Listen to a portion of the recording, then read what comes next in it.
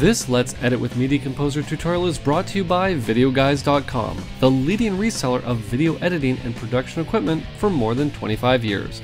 Check out VideoGuys.com for great deals on Avid Media Composer software licenses, subscriptions, and upgrades, and use coupon code MC101 for 5% off any purchase.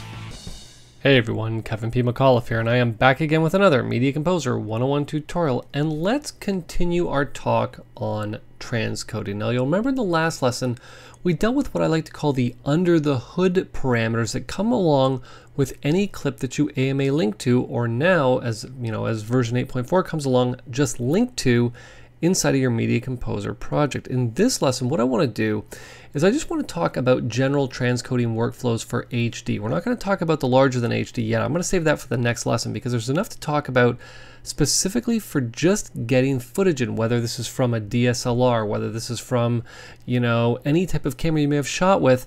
Transcoding is really how you're going to be working with this footage. And in this lesson, like I said, I want to cement that workflow for you so that every time you work with AMA or just link to media, you're never going to run into an issue. Okay, short introduction here.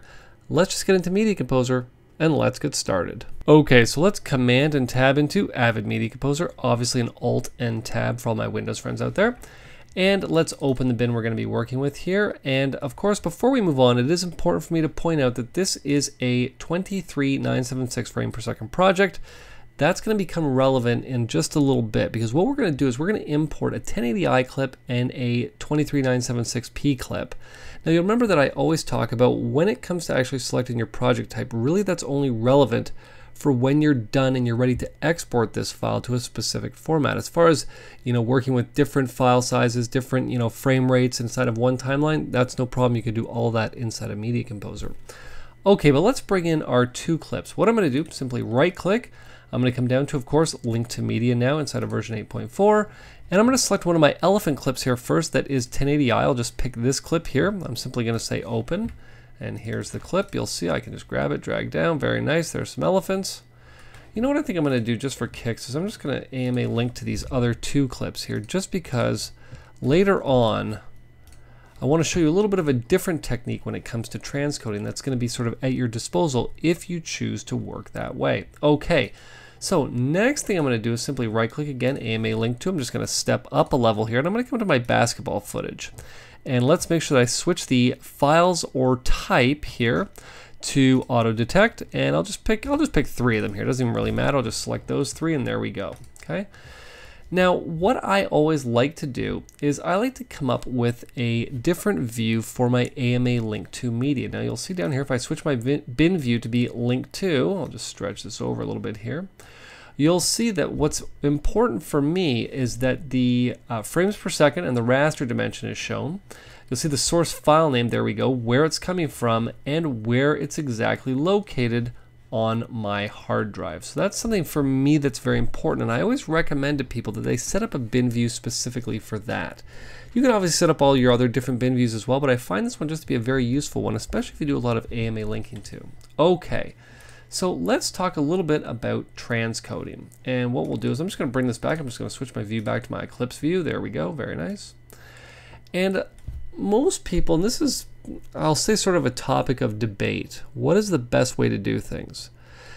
Should you bring all your footage in, transcode it, and then work with it? Should you AMA link to your footage, start editing with it, and transcode it at the end? To be honest, the choice is inevitably up to you. Here's my personal opinion on things. I'm always of the opinion that AMA was always put in there to get media into Media Composer that you otherwise wouldn't have been able to work with natively, like larger than HD clips. So for me, I always tell new editors to the game, always come in and transcode all your media first. Best part is that as of version 8, you can now transcode in the background if you wanted to. So basically, transcode stuff in the background and keep working while you're waiting for that footage to populate inside of Media Composer. Okay, so let me show you the two methods to transcode. And again, we're just talking about HD right now. We're not talking about anything larger than HD. I'm going to handle that in the next lesson.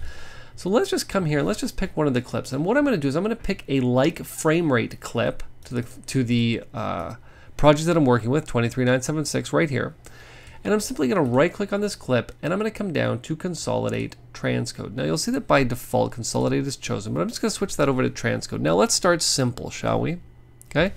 The simplest thing right here is the target drive. Where is this clip going to? Well, right now we're going to have video and audio on the same drive, even though I only have video on this clip. And then I could pick the drive it's going to go to. Now next we have the option to transcode only link to media, which is actually kind of handy because if you had a bin that, let's just say, had a bunch of clips that were already transcoded, and intermixed in there was all of your AMA link to media, or your link to media, you could basically just tell Media Composer to transcode only the linked media. Now next we're going to get into raster dimensions. Now I'm actually going to skip over this because we're going to talk more about this in the next lesson. I'm also going to skip over the convert to project frame rate for just 1 second. You'll see where I'm going with this in just a second.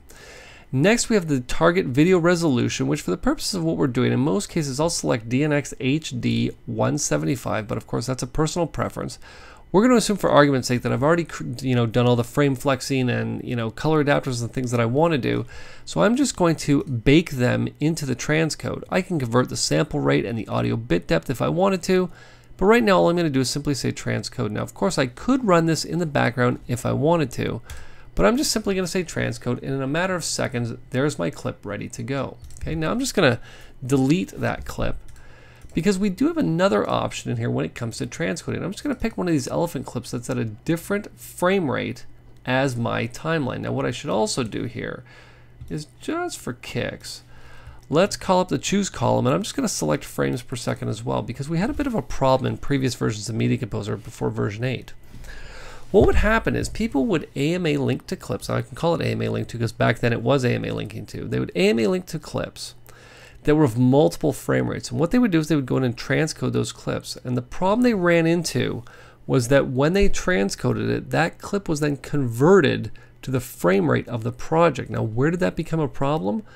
Well, it became a problem if you're working larger than HD, because what would happen is you would transcode your media, let's say it was 24 frames into a 30 frame per second project.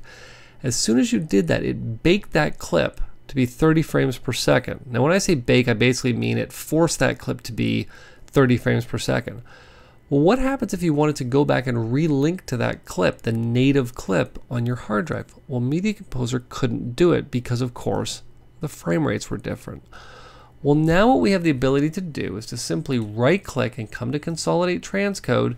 Obviously everything else here is the same except for the fact that I can now choose to keep the source's frame rate. You'll see, very cool. Now the target resolution changes. Now because we're talking about necessarily a frame rate that Media Composer doesn't know right off the bat, we're actually given our DNX HR and Apple ProRes codecs. Now that's of course because I'm on a Mac, for us to choose from. Now in most cases I'd probably choose high quality if I'm transcoding this for air, and I would simply then come down and say transcode. And let's see what actually happens here when I transcode this clip. We'll give it a second here to transcode, and when it's done, that new clip should be 2997 frames per second, and that original clip that I did was of course 2398 frames per second. Okay, so I mean basically at its core that's transcoding, but let me give you sort of an alternate situation. Okay, so here's the situation. Now we'll just assume for argument's sake that you've sort of gone against my advice, and what you've decided to do is you've decided to create a little sequence. So let's do that. I'm just going to take the elephants here. I'm just going to delete these other two clips here because I don't really need them for the purposes of what we're doing. And we're just going to say for argument's sake that we've taken these elephant clips and we've created ourselves a little timeline with them. Okay, and we're basically, and it's going to be really the most basic sequence you've ever seen here. Nothing too fancy. Okay. Now, of course, because these clips are AMA linked to, you'll see that I actually have the clip identifier here telling me that these clips have a temporal change being done to them. Temporal meaning that the frame rate is being converted from 2997 frames per second to 2398 frames per second. And let's just get our last clip in here. Now, of course, I should probably point out that if you don't want to see that and you want to switch things back to the way they were pre-version 8.4 Media Composer without these sort of little markers on your timeline, what we can do is just come down to the fast menu. I'm going to come up to show adapters, and I'm just going to say don't show me any of them, and we can just get rid of them so that things look the way that they did, like I said, in pre-version 8.4 of Media Composer. Okay, but we've got this timeline now, 3 clips in it, and we want to transcode this sequence not necessarily the individual clips, but the whole sequence in general. Now, of course, you'll see that I've got lots of handles on these clips, and I did this on purpose, because what I'm going to do now is I'm going to come back to my timeline. Let's just call this timeline, of course, appropriately enough, elephants. Okay. And let's again select it, right-click, Consolidate Transcode. We're going to be on the transcode window, but this time we're going to do things a little bit different.